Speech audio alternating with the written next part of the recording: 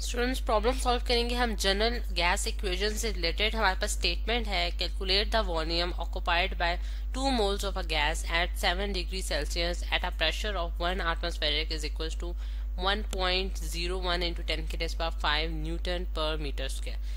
अब स्टूडेंट्स अगर हम देखें कि हमारे पास इस केस में 2 moles ऑफ गैस, जैसे कि हम जानते हैं कि हम गैस की जो अमाउंट है उसको मोल्स में जो है वो मेजर करते हैं। हमारे पास एक कंटेनर है, जिस तरह से यहाँ हम एक कंटेनर बना लेते हैं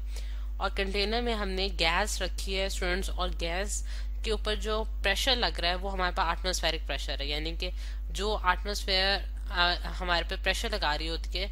वही प्रेशर जो है इस गैस के ऊपर एग्जर्ट हो रहा है। कोई एक्सटर्नल प्रेशर हमने इसके ऊपर एग्जर्ट नहीं किया, जिस तरह से इसके ऊपर कोई वेट नहीं रखा जिसकी वजह से इसके ऊपर जो है कोई एक्स्ट्रा जो है वजन जो है वो इसको प्रेस कर रहा हो। तो इसलिए जो इसके ऊपर एटमॉस्फेरिक प्रेशर की वैल्यू है वो हमारे पास वही है जो कि हम जानते हैं कि 1 atmospheric is equal to 1.01 into 10⁵ Newton पर metre square.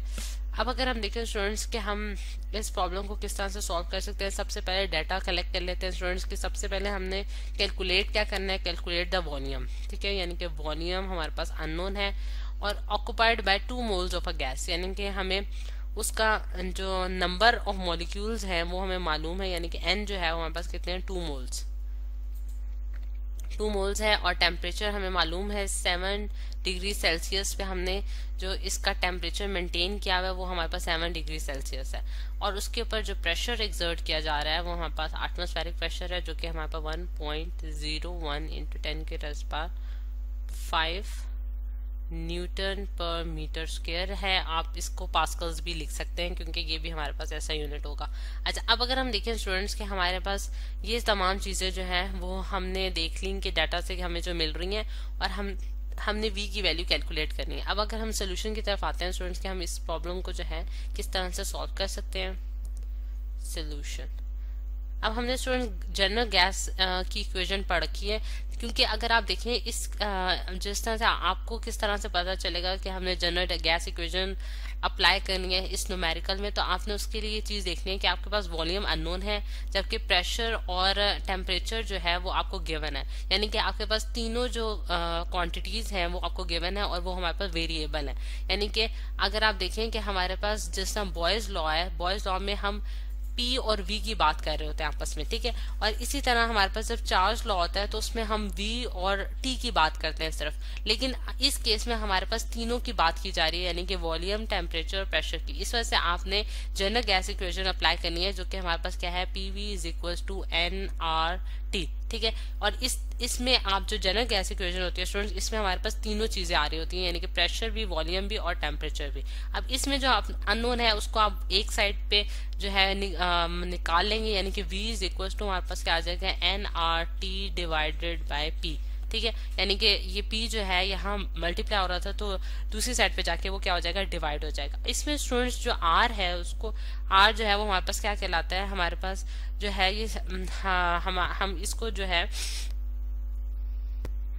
Universal gas constant है हमारे पास, और इसकी जो वैल्यू है स्टूडेंट्स वो हमारे पास क्या है, 8.3145 joules divided by mole into kelvin, ठीक है। अच्छा, अब ये हमारे पास जो है इसकी एक कांस्टेंट वैल्यू है जो कि यूनिवर्सल गैस कांस्टेंट है। अब इसमें सारी वैल्यूज हम इनपुट करेंगे और आंसर को जो है वो निकाल लेंगे। अब v जो है हमारे पास n की वैल्यू हमारे पास 2 मोल्स है, 2 को मल्टीप्लाई करेंगे r के साथ जो कि हमारे पास 8.3145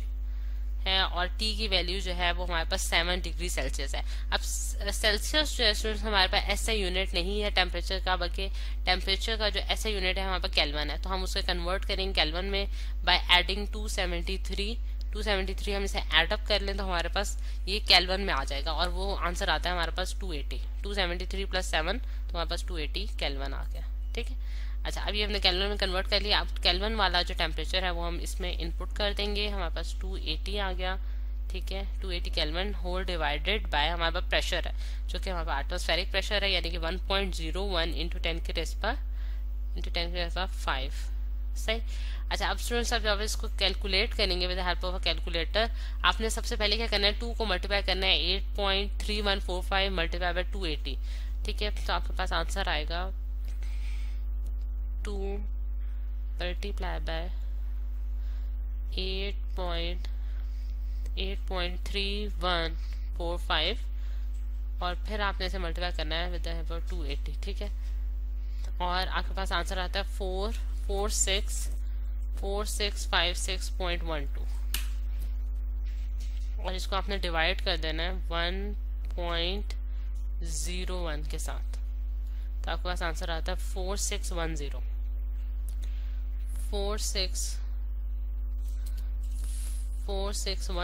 मल्टीप्लाई बाय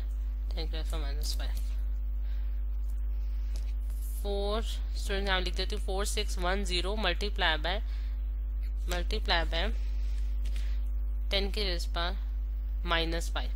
अच्छा, अब इससे मैंने यानी कि मैंने ये वाला जो 10⁻⁻⁵ था ये स्टूडेंट्स मैं एग्जैक्टली ऊपर ले गई हूँ और इसलिए यहाँ इसकी जो पावर थी पॉजिटिव थी, जब ये ऊपर जाएगा तो ये इसकी पावर क्या हो जाएगी, नेगेटिव हो जाएगी। और बाकी सिंपली मैंने आपके सामने जिस तरह से किया है कि 2 को मल्टीप्लाई किया है इस टर्म के साथ है इसके साथ और फिर होल डिवाइड कर दिया इन सारों को 1.01 से, तो मेरे पास ये आंसर आया। अब इसी चीज को आप जो है वो आप किस तरह से एक और तरीके से भी किस तरह से लिख सकते हैं स्टूडेंट्स के आप इसको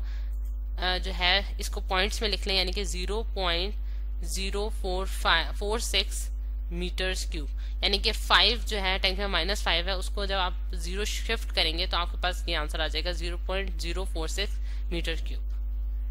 तो ये है स्टूडेंट्स हमारे पास वॉल्यूम जो कि हमारे पास गैस का होगा अगर हमारे पास एटमॉस्फेरिक प्रेशर पे उससे एटमॉस्फेरिक प्रेशर उसके ऊपर एक्सर्ट कर रहा हो और हमारे पास टेम्परेचर जो है वो 7 डिग्री सेल्सियस का हो।